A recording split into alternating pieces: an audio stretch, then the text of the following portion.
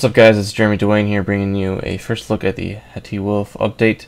And first things first, I want to let you guys know where to find Skoll.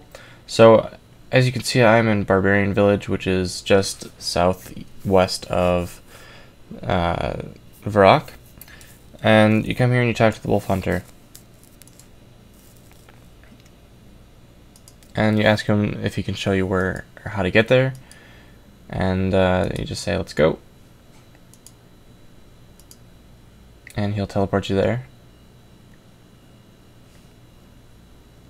And then you run west. Not east. Most people thought that it was the other way. And once you get over here, you'll see a bunch of wolves and all that other stuff. And over here there's a big bonfire, and what you need to do is you need to add 100 logs to it. You don't have to do that personally, it just has to be you. There has to be 100 logs in there in total for him to spawn. So go ahead and chop down some trees and stuff and get cracking with adding to the fire. And if you just want the boots and you don't have you don't want to actually fight, if you just by adding fire or adding logs to the fire, it'll let you get the drop. So that's pretty nice. And so technically I don't even have to do anything else, but I'm gonna go ahead and wait around until Skoll spawns. Oh, alright, so here he comes. There he is. Alright. So how do I get in? How do I attack? Get the claw specs in. Come on. I need to get these boots. I want the agility XP. And he's down. Did I get it? I did. I got the boots. Sweet. Okay, so these boots give you I believe it's double agility or woodcutting XP for a certain amount of time. Don't quote me on that. I'm probably wrong, and my friend that's in the Skype call right now is probably like, "You're wrong!" But you can't hear him because I turned him off. And so you do that, and then if you want to kill Hati, go ahead and run all the way to the east. I've already killed him, but I didn't get my drop, so apparently it didn't count. So just run all the way to the east. Past the player on house portal, and then keep going. And Hati spawns very poorly. They really need to up the spawn rate of it because it's ridiculous how fast it gets down and how long it takes to respawn. But it spawns around here in this wood area. There's no there's no set spawn point. It's just kind of in this area, but most people have seen it around here.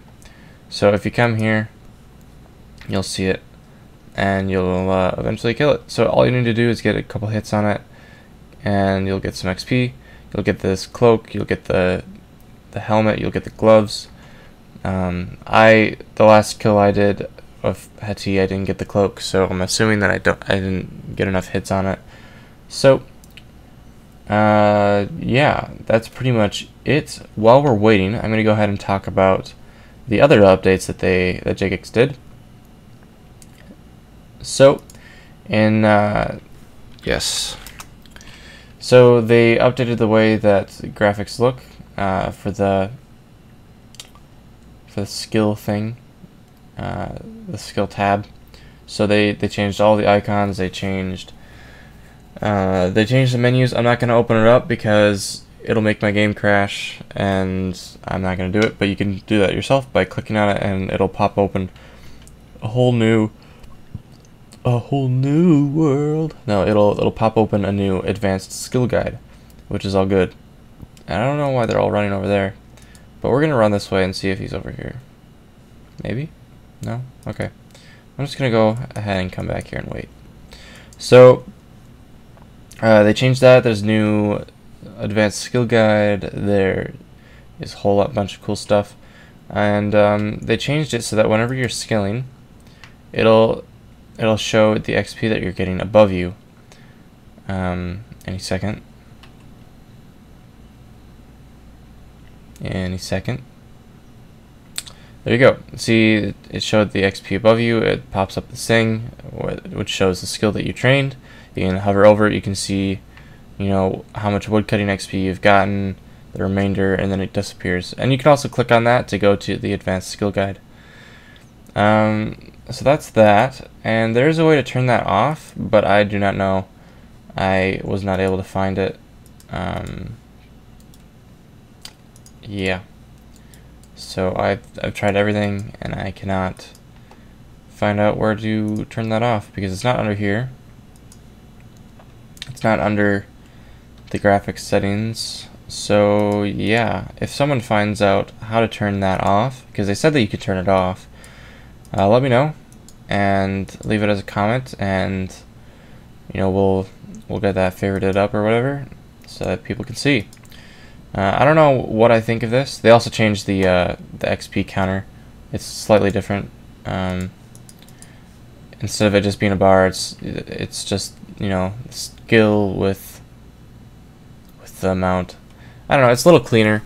I kind of like that, but I don't like it if the XP isn't going to show up there, because I like seeing the XP drop. I don't necessarily like this whole, you know, XP appearing above you. That's kind of like, eh. I mean, it's too much like World of Warcraft and SWTOR and all that stuff. Because in SWTOR and World of Warcraft, you whenever you're like fighting and stuff, you see like a whole bunch of XP and stuff. I don't know, but overall, I think it's cool. The new advanced skill guides are pretty sweet. I don't really know if I like it necessarily, because it's kind of it turned the advanced skill guide into the world map where it takes forever to load, and I'm gonna try it now, but it's probably gonna make my game crash. Oh no, it didn't. Okay, so you can see it brought up this new menu. You can see what you need to do and what the other requirements are. It'll pop up if you click on it, and you can change the milestones. So you can go to Dungeoneering, see what stuff you unlock at certain levels in Dungeoneering. You can go to everything, and it'll show you everything in one tab, which is kind of cool, but I don't know what I think of that. And then also you can quickly switch to the other skills right here. You can scroll down. You don't need to click on that. You can just scroll if you have a scroll wheel on your mouse, and that's cool.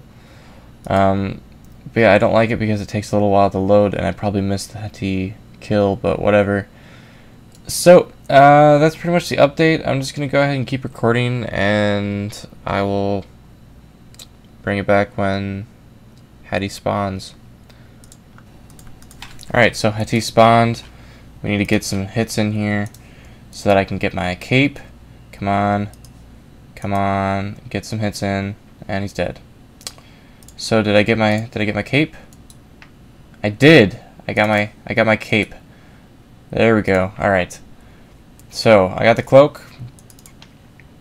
The cloak is cosmetic. It does nothing other than just look stupid, in my opinion. It's kind of just bland. But yeah, they also changed the way that the equip slots look. They updated it with the same graphics as the advanced skill guides, and they changed the way that the whole window looks.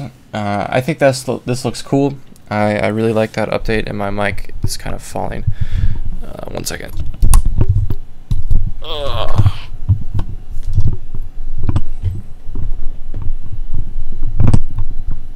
Alright. So I like the way that they changed this. It looks cool. I'm a noob, I don't have a ring on. Just the boots. I will be back in a sec. I'm going to go to a bank and get out my helmet and the paws so I can show you guys those. I have it in here somewhere. There's Hati head and There's my gloves. Check this. Check the power. 100% power. So let's go ahead and bank everything except for this Hati stuff. Alright. So that's what this stuff looks like. The helmet, or the head, and the cape are completely cosmetic. They don't do anything. But the gloves give you bonus combat XP, so you can use that for melee, range, or magic. The boots give you bonus agility and woodcutting XP. So these two things are pretty cool. I'm going to be using my boots on agility, because anyone that uses it on woodcutting is insane, because woodcutting is very easy to just AFK. And then I'll be using my Hati Paws on defense and attack XP, because I already have 99 range and magic. So thanks for watching, everyone. I hope you enjoyed it. There's a maxing out series video coming soon, which my 99 range will be on, and you'll get to see all that good stuff. And we'll see you later today.